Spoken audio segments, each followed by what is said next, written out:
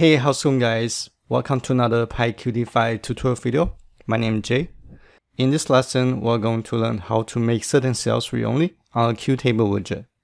So here's the exercise we'll be doing. In this window, I have a QTableWidget, and this table has 5 columns and 5 rows. And within this table, the first column and the second row is read-only.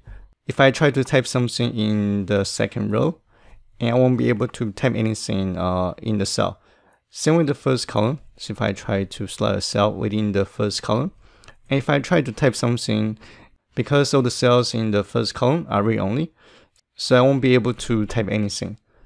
If I select a cell that is not within the first column and the second row, if I select column 2 or row number 1, and within this cell I can type anything I want. So I can type hello world, and so with the third row and second column. So hello world. And this is the feature we are going to learn in this video. Right, let me close this window. And I'm going to first of all import my libraries. And let me make the font size a little bit bigger. From the PyQt5.QTWidgets module, I'll import QApplication class, QTableWidget, and QStyledItemDelegate. So we just need these 3 classes for this exercise. And here I'm going to create my application instance.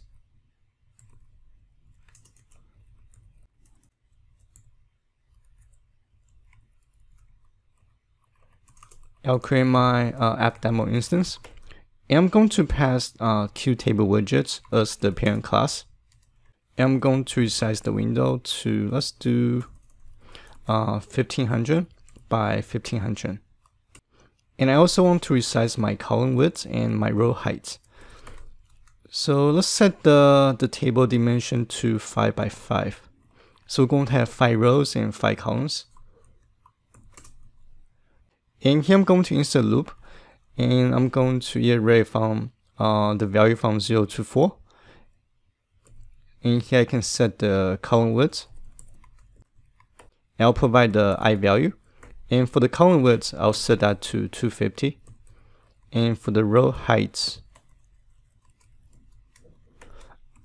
let's do 100.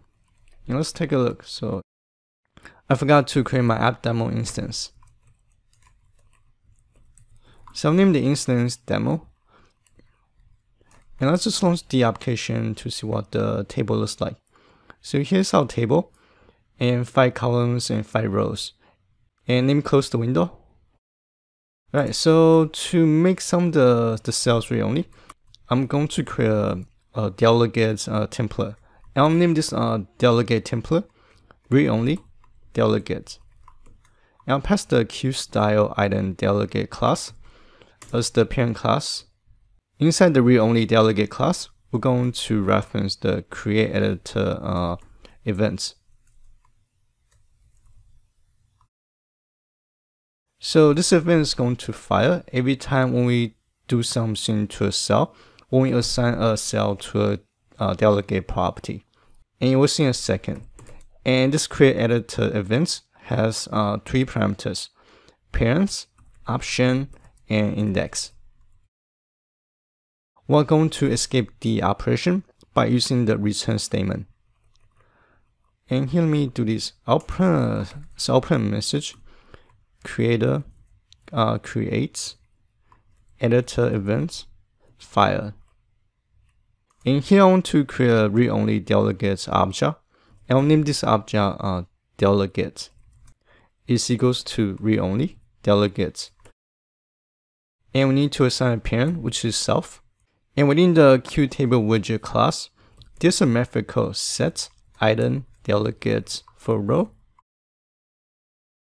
And this method has 2 parameters. The first parameter is the row index. And since I want to set the second row as read-only, so I'm going to assign the value of 1. And I'll pass the delegate object. And I'll do the same for the column. So set item delegate for column. I'm going to set the first column as read-only. So I'll send the value of 0. And I'll pass the delegate object. And that's it. Now if I launch the application, and here I have a typo. Let me double check. So set item delegate. Oh, this should be capital I.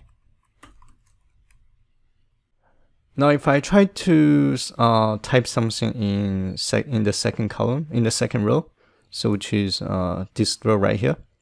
If I type hello world, and you can see that every time I try to type something, the create editor event will fire.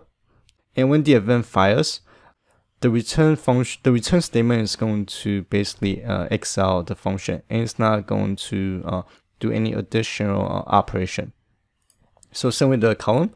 So if I try to type something in the first column, let's do 1-4. If I try to type hello world, the create editor event will fire. So therefore make that cell read only. So this is everything I want to share in this video, and hopefully you guys found the video useful. And as always, thank you guys for watching. I'll see you guys on the next video.